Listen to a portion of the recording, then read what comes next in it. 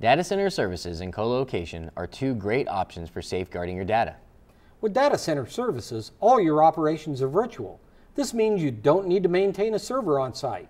Instead, servers are located in a data center in a location other than your place of business.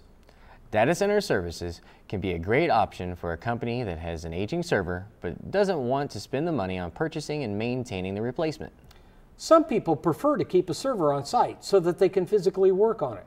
By using a colocation service, they can maintain a server at their location and then also have a duplicate in a remote location in case of disaster. The server that is in our colocation center holds data that is duplicated from the main server. If there's a disaster, data can be pulled off the duplicated server.